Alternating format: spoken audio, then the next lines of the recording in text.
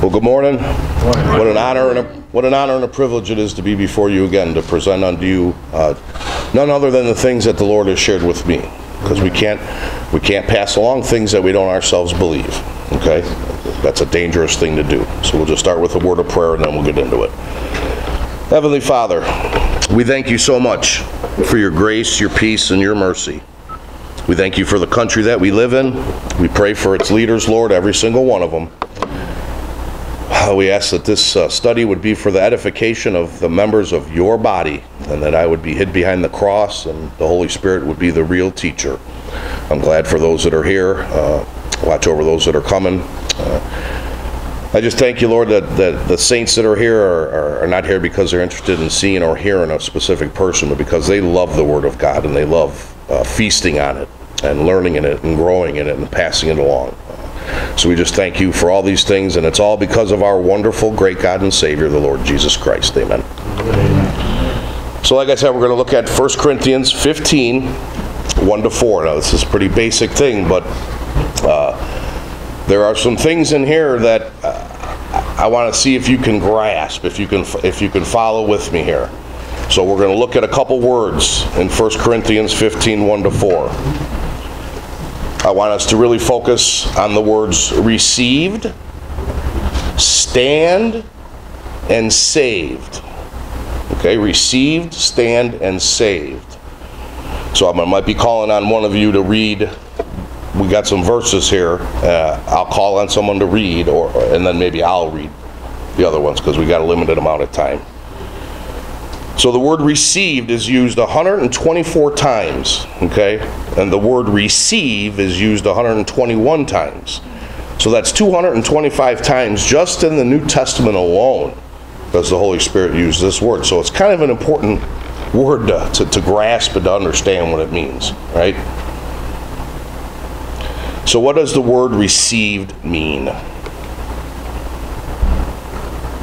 You can throw out anything. Okay.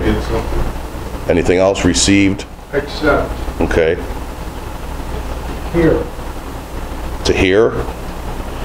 Okay, I see this word meaning three different things, okay, depending on the context, right? We always, as much as we can, we want to use the context of the Word of God to define a word for us, okay? As much as we can. So I see it meaning basically three different things. Number one is to take something or someone, okay? Number two is to grant access to something or someone. And number three means to believe something or someone. So those are the three definitions that I see. Now we're going to look at some verses, and we're going to see if we can figure out which definition fits, okay? And we're going to use the context of the verse to figure it out. So does somebody want to read Mark 15, in verse 23. Mark 15, 23. Loud and proud. And they gave him to drink wine mingled with myrrh, but he received it not. Okay, so what's the definition of that word received? He received it not. He didn't take it, right? He didn't take it. Okay. So how about John 13? Let's go to John 13. Verses 26 through 30. John 13, 26 through 30. Jesus answered, "It is he to whom I shall give a piece of bread when I have picked." And having picked the bread, he gave it to Judas Iscariot, the son of Simon. Now after the piece of bread, Satan entered him, and Jesus said to him, "What you do, do quickly." But no one at the table knew for what reason he said this to him. Through 30. For some thought, because Judas had the money box, that Jesus had said to him, "Buy those things we need for the feast, or that he should give something to the poor." having received the piece of bread, he then went out immediately, and it was night. So what's the definition of the word receive there? He received the sop. He took it, right? He took it. Okay. Now John 18. John 18 verses 2 and 3. And Judas also, which betrayed him, knew the place. For Jesus oft times resorted thither with his disciples. Judas then, having received a band of men and officers from the chief priests and Pharisees, cometh thither with lanterns and torches and weapons. So Judas then, having received a band of men and officers, what's the definition there? He took them, right? He took them with him. So that means to take, okay? So in those three verses, right, the word received means to take something or someone, okay? Makes sense, right? So now let's go to Luke chapter 9.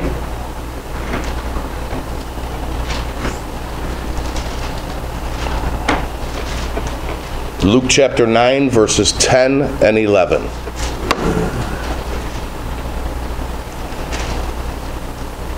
And the apostles, when they returned, told him all that they had done. And he took them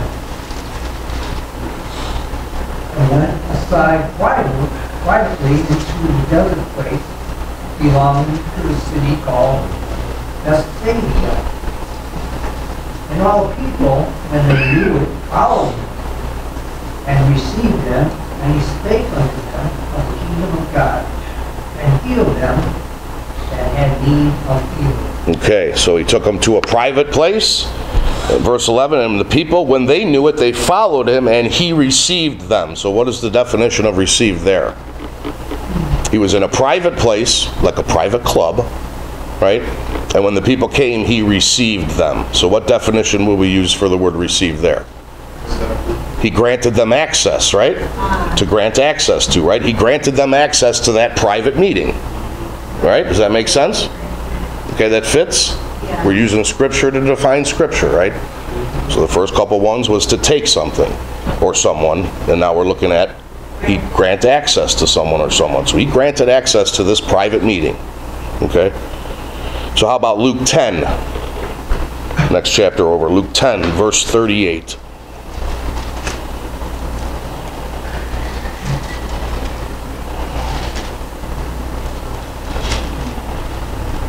Luke 10:38.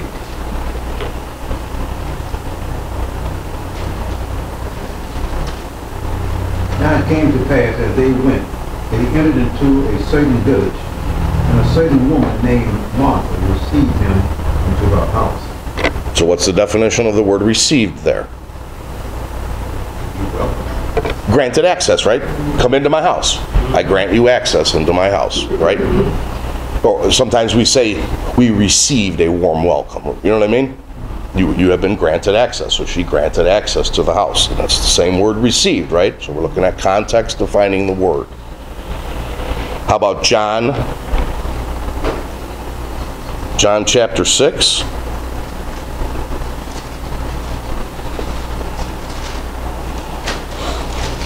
John chapter 6 verses 19 through 21. 19 through 21.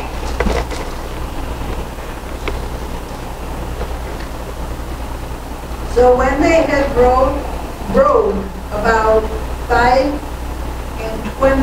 or 30 furlongs, they see Jesus walking on the sea and drawing nigh unto the ship, and they were afraid. But he said unto them, It is I, be not afraid. Then they willingly received him into the ship, and immediately the ship was at land, whither they went. Okay, so you got all these fishermen on the boat, and they're all scared. They see Jesus walking on the water, and it says what, verse 21? And they willingly what? Received him. So they granted him access to the boat, correct? Okay? Do all those definitions make sense? Because we're looking at that same word. But it's important to look at the context to see what that word means, okay? So in those three instances, the word received means to grant access to something or someone, okay? Everybody following so far? Okay, now let's go to John chapter 1.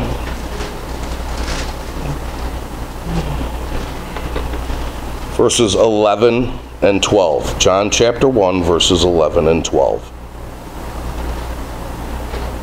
He came into his own, and his own received him not. But as many as received him, to them gave he power to become the sons of God, even to them that believe on his name. That's a good one, right? He came into his own, and his own received him not. But as many as received him. So what does the word received here mean?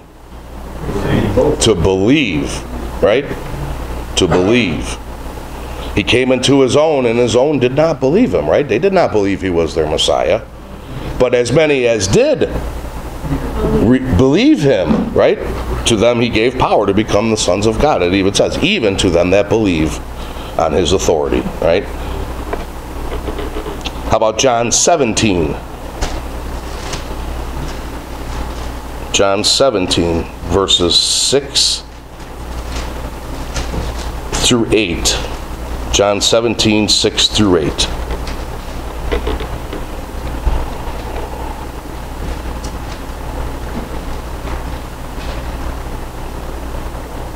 I have manifested my name unto men which thou gavest me out of the world.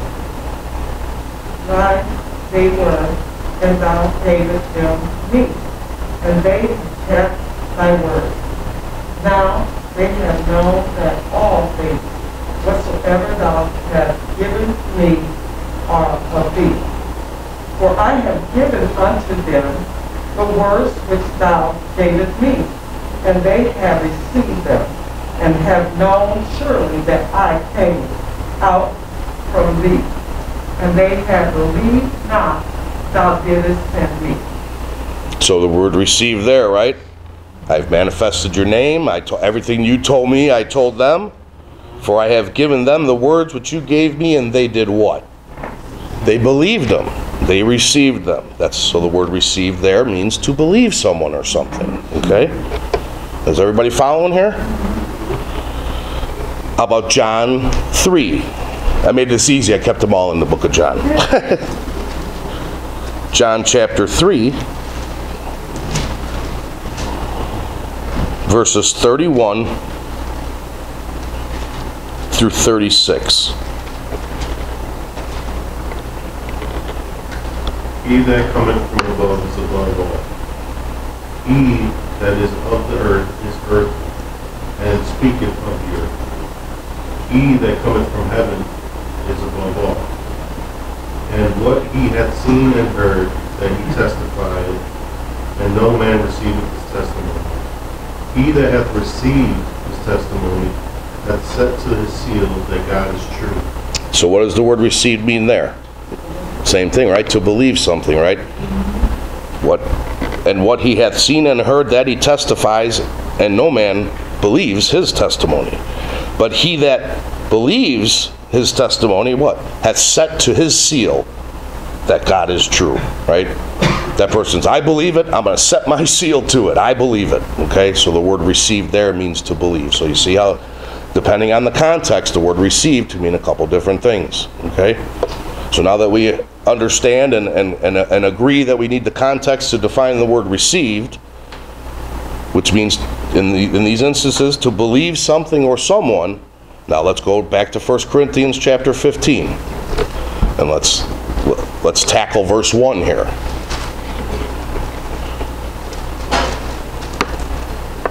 So moreover, brethren, I declare unto you the gospel which I preached unto you, which also you have received.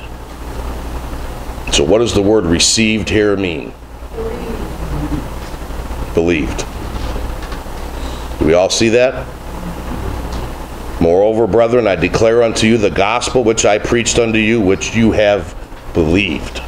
In case you're not sure still about if this word means received or not, let's look at the rest of that verse, right? because that's important, this little next part. In case you're doubting what that word received there means, it says, and wherein ye stand. Okay, because I made a statement when I preached on Romans that our salvation is right here. This is our salvation when it talks about received it. Because if you received it, you believed it. Are you saved or unsaved the moment you believe? You are saved. Okay. And wherein ye stand. Okay. So that's our next word, right? Received. We got that one figured out. Okay. And we can see that in 1 Corinthians that word received means to believe it. Okay. Now the next word we want to look is stand, because he says, and wherein ye stand. Okay? So before I ask a couple questions about this stand, I want you to keep in memory what I preached unto you in Romans 5 when we went through the grace package. Okay? I want you to keep in memory what I preached unto you in Romans 5, 1 and 2, and this study will be profitable to you. You will profit from this study. It will not be in vain. Okay? Romans 5, 1 and 2. Therefore, being justified by faith, right, we have peace with God through our Lord Jesus Christ, by whom also we have access by faith into this grace, right? That grace means that grace package, right, that we talked about, our justification, our Christ's righteousness, our eternal life, right? It's that package. We have access by faith into this grace wherein we stand. Okay? So that's our stand. Is in that truth, is on not our faithfulness, right? It's on the faithfulness of the Lord Jesus Christ, right? That's what we're standing on. So even at the end of this epistle, right, they are told to stand fast, right? That's 1 Corinthians 16:13. We can go through them. We got a little bit of time. So 1 Corinthians 16, verse 13, right? Watch ye, stand fast in the faith. Quit you like men, be strong. So he told the Corinthians to stand fast. He told the Galatians to stand fast in chapter 5 and verse 1. He told the Philippians to stand fast in Philippians 1:27 and 4:1. He told the Thessalonians to stand fast in 2 Thessalonians 2:15. For a little study on your own, you know what else? He told the Ephesians, he told the Colossians, he told Timothy, and he told Titus. So you guys can look for those on your own. But every single one of Paul's epistles, and he told the Romans because we just read about it, and wherein you stand, okay? So this stand that we have is because we have what? Received or believed a testimony, okay? So now John 3:33, I think, is a good springboard into the testimony that we have believed and wherein we stand. And we just went through John when we just read it, okay? So what did John 3:33 say? Right, it was about that testimony. And he that receives his testimony, right? He that believes his testimony has set to his seal that God is true. Okay, that's a good springboard into this testimony wherein we stand. So now let's look at 1 Corinthians chapter 1. Let's go to the beginning of the book of Corinthians, right? Corinthians chapter 1, verses 3 through 9. Grace be unto you and grace from God our Father and from the Lord Jesus Christ. I thank my God always on your behalf for the grace of God which is given you by Jesus Christ, that in everything ye are enriched by him in all utterance and in all knowledge. Even the testimony of Christ was confirmed through you, so that ye come behind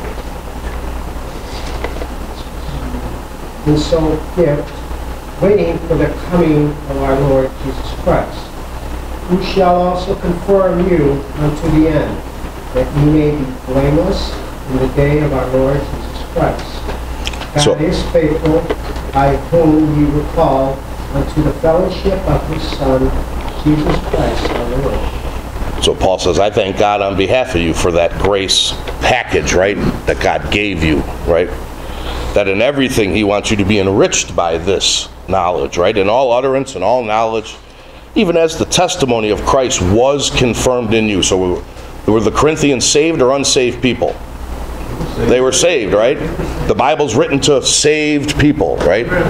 So there's a lot of confusion in 1 Corinthians 15 about the gospel, and we're going to take care of one of these big confusion. It's called lordship salvation, okay? He says, even as the testimony of Christ was confirmed in you, and then verse 9, who shall also confirm you unto the end, right? Our salvation is safe and secure, right? Because who's the one that we're counting on for it? It's not ourselves. The Lord Jesus Christ is going to confirm us all the way. The moment it was confirmed in us was when? So when was the testimony of Christ confirmed in the Corinthians? When was it confirmed in you? When you believed it, right? When you received that truth and believed it, okay? That's when the testimony of Christ was confirmed in you. It was when someone declared or delivered unto you that which they also received or believed, right? And then you received it and believed it, okay? Isn't that how it works? Ephesians 1:13, right? In whom you also trusted. After that you heard the word of truth, the gospel of your salvation, in whom also after that you did what? You believed it, right? You were sealed with that Holy Spirit of promise, right? That was a one and done deal, right?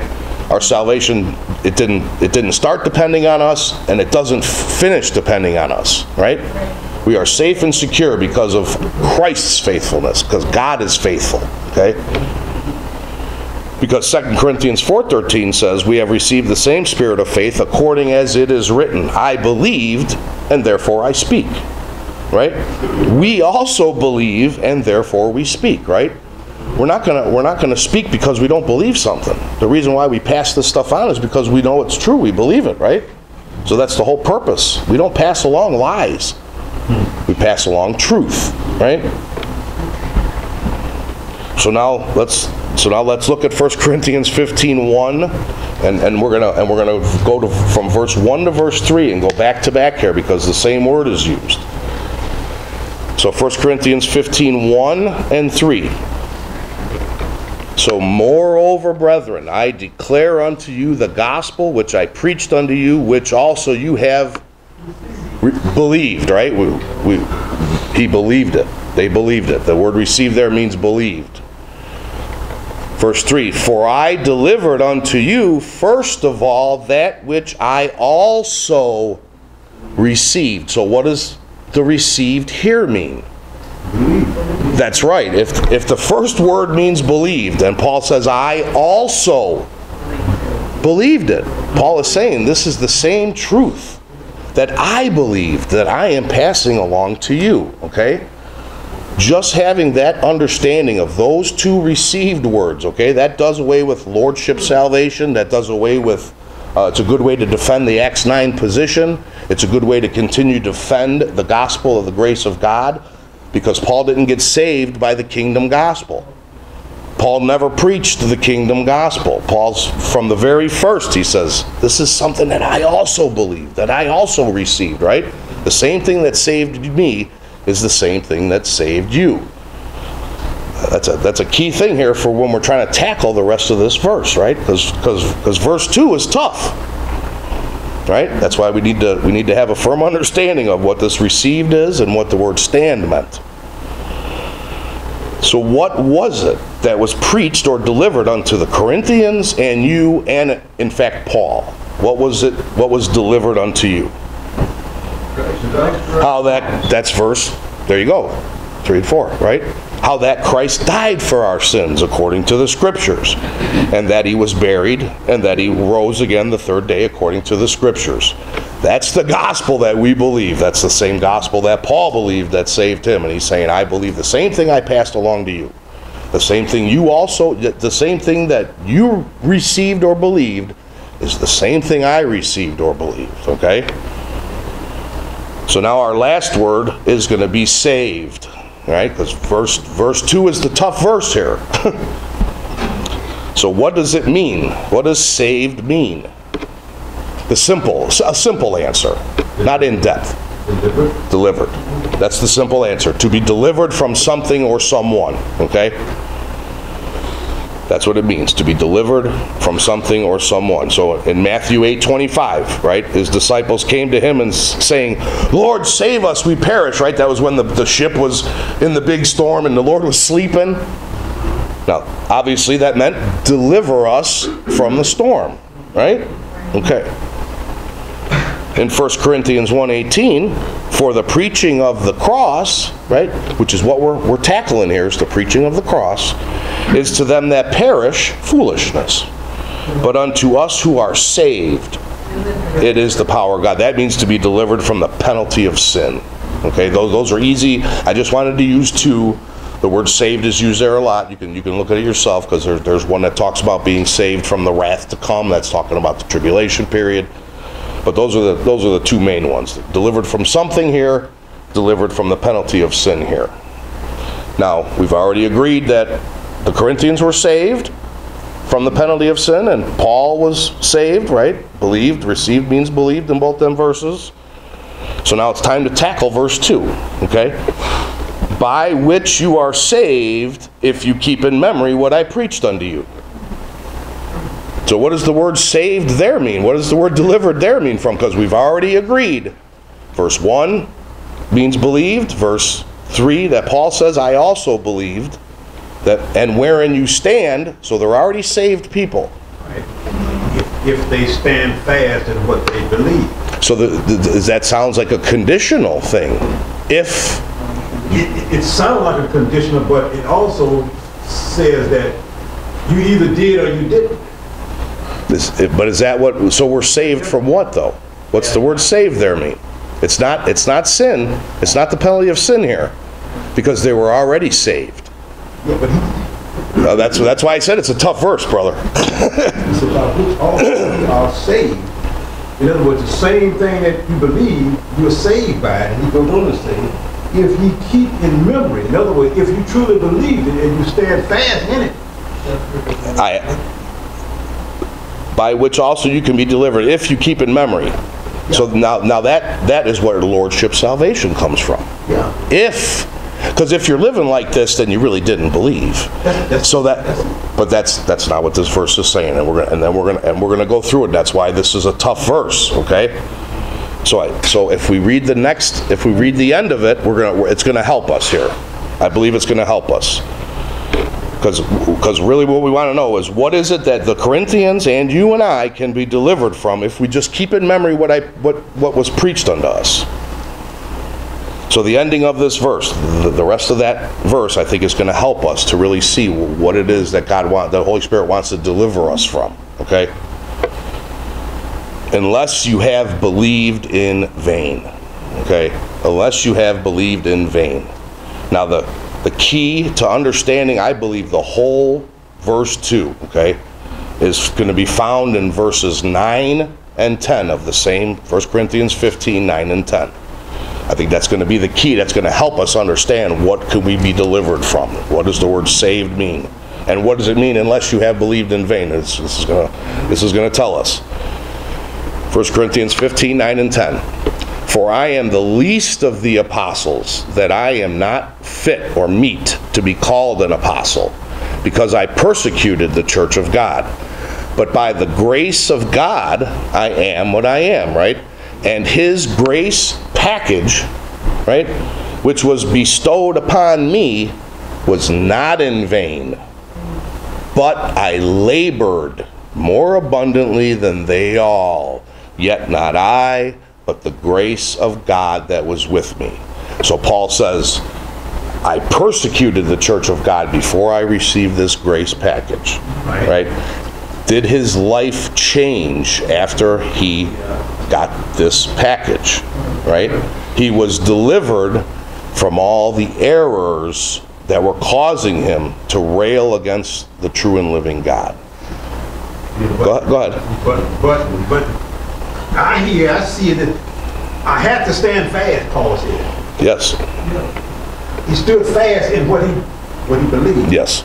And this is what he's saying to us. If you truly believe it, then you'll stand fast in it. He says, if you keep in memory what I preached unto you, you can be delivered from something. If you stand fast. Go ahead, Lamar. Is he saying we're delivered from unbelief? we're going to see in the next thing, right? Because he says, the grace which was bestowed upon me was not in vain, right? Unless you have believed to no profit. That's what vain means, right? To no profit.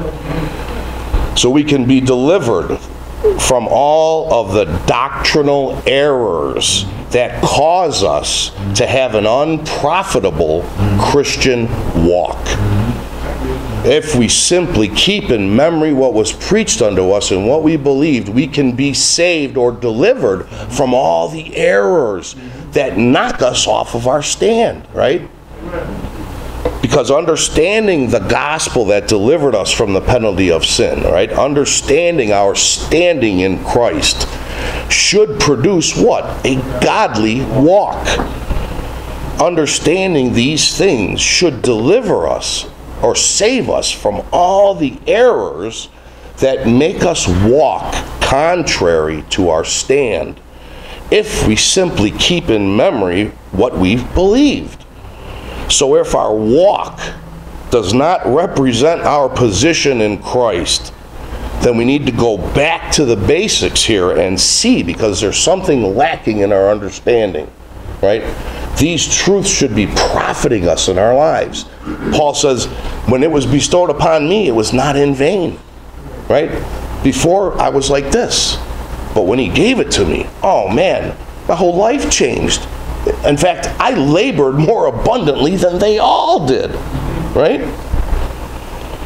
Unless you have believed this truth and it's not profiting you in every aspect of your walk. That's what we can be delivered from. You can be saved from all kinds of errors if you just simply keep in memory what you believed, what was preached unto you, what's preached unto you every Sunday here. That's why you know how many times Paul says remember? If you simply remember. So 1 Corinthians 15:58, right? The end of this chapter. Therefore what? Therefore, my beloved brethren, be ye what? Steadfast and unmovable, right? Always abounding in the work of the Lord, for as much as you know that what? Your labor is not in vain, right? These truths, they should be profiting us in our Christian walk, right? What was the Corinthians' problem?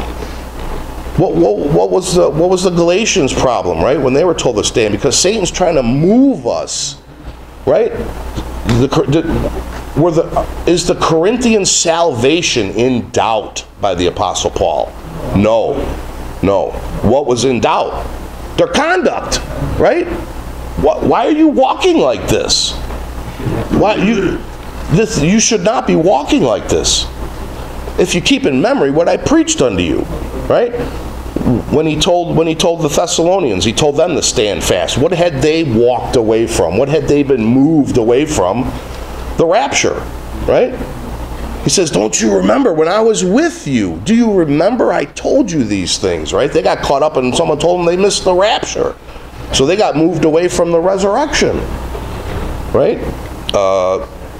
Let's go to 1 Corinthians chapter 4. 1 Corinthians chapter 4.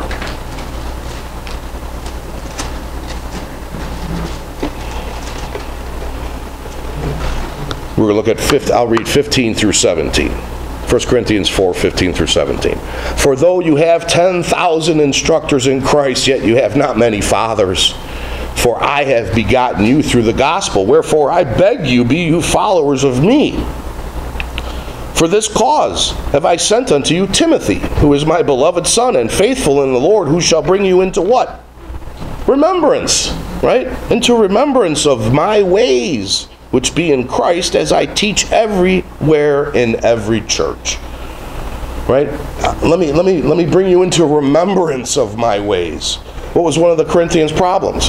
I am of Paul, I am of Cephas, I am of Apollos, I am of Christ. Right? Paul's like, let me remember, that's one of the errors, that if you just keep in memory what I preached unto you.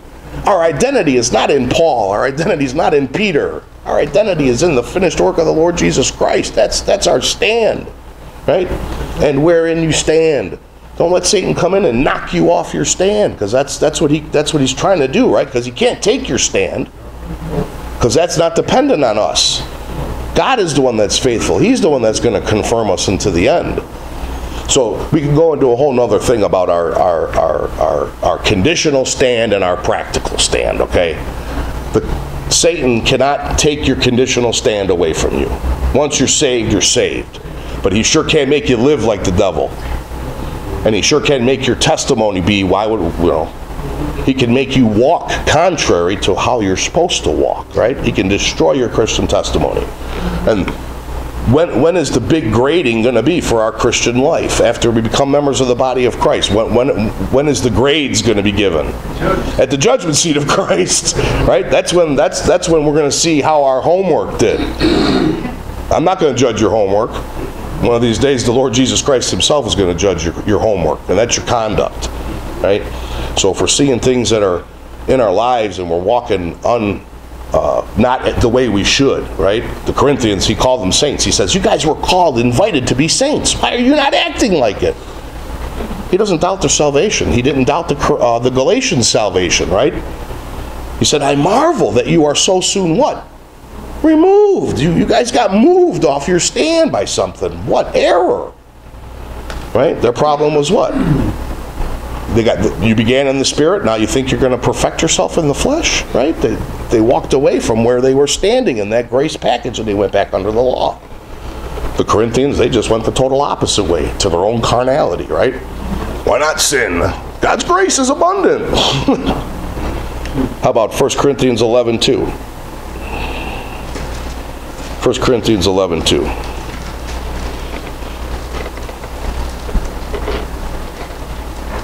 One and 2. 1 Corinthians 11, 1 and 2. So, be ye followers of me, even as I also am of Christ. Now I praise you, brethren, that you remember me in all things, and keep the ordinances as I delivered them unto you, right?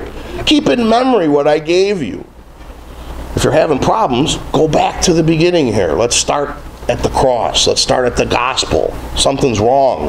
If we're not walking the way we should, something's wrong in our foundation. The way we built upon, our whole Christian walk is built upon Christ Jesus, right? His testimony, our stand in Christ. 2 Thessalonians 2:5.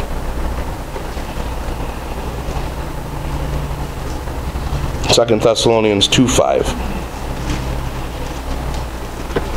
This is when they got caught up in the missing the resurrection and thinking that they were living in the end times. And there's a lot of people today that think that, right?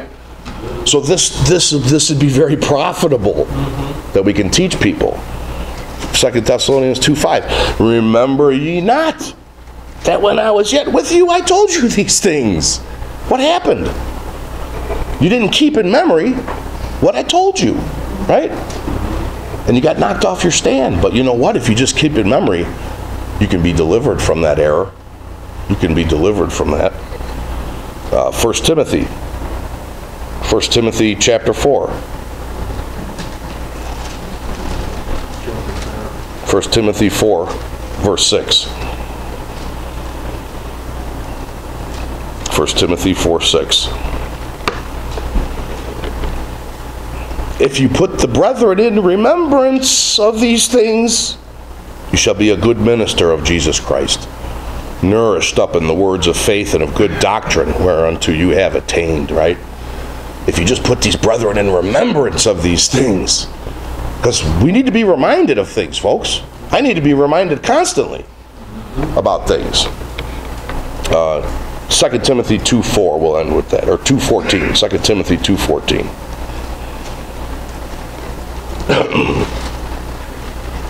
And you can go ahead and look up the word remember and remembrance in your personal studies. We're told to remember a lot of things because we tend to forget things. 2 Timothy 2, verse 14. Of these things, put them in remembrance, charging them before the Lord that they strive not about words to no profit, right? But to the subverting of the hearers. Because that's what Satan's trying to do. He's trying to subvert us with words and teachings that do not profit us in our Christian walk and in our testimony, right? But Paul says, you can be delivered from all those errors if you just simply keep in memory what I preached unto you, unless you have believed it, but it's not profiting your walking. That's the picture of the Corinthians, right? You received it, but why are you still living like this? It has not profited you in your life. Not your salvation, but your profit, but your Christian walk. So I'm going to go through it one more time. 1 Corinthians 15, 1-4. Moreover, brethren, I declare unto you the gospel which I preached unto you, which also you have believed, and wherein you stand. You stand in that finished work, right? By which also you are delivered from all kinds of errors, if you just keep in memory what I preached unto you, unless you have believed it and it's not profiting you the way it should. Because I look at you Corinthians and I'm saying it's not profiting you because you're living like you're unsaved. For I delivered unto you, first of all, that which I also believed. And look at me. Look at the change in my life, Paul says. I was before a persecutor. But now, you know what? I labored more abundantly than they all because of this wonderful grace package that I didn't even deserve. So I delivered unto you, first of all, that which I also believed, how that Christ died for our sins, according to the Scriptures, and that he was buried, and on the third day he rose again, according to the Scriptures. That truth right there should transform our lives, and we should not be living the same way we were living before. But if it's not profiting you, then just go back and keep in memory what we've been sitting under sound teaching for a long time. You know, I know Brother Ricky probably, if you just keep in memory what I preached unto you last Sunday, if you just keep in memory what I preached unto you 2 Sundays ago, if you just keep in memory what I preached unto you, then you're going to have a profitable Christian walk. And when that day comes to be judged for your walk and your conduct, oh, you're going to have a profitable bema seat.